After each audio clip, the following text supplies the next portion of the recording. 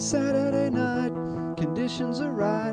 We should go to Mars and play some volleyball. Flip on the lights and you will see a danger zone with no sand for our feet. Jason's there first and then Brian Skull.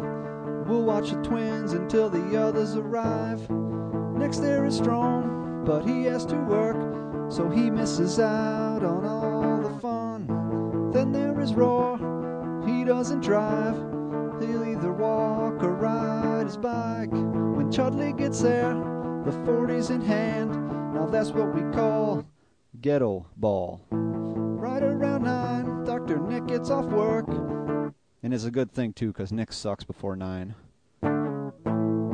Dad is the king of the 1-foot pivot and the flailing backhand arm return. Now who am I forgetting? How can I forget the MVP? He may need some tape because he's ripped. He dresses like Federer, but he plays like May Trainor.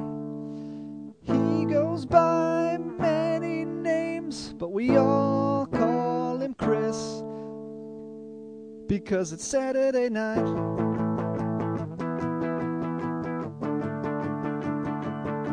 Volleyball.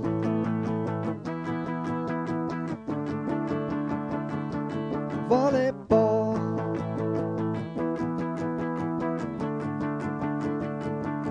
Volleyball.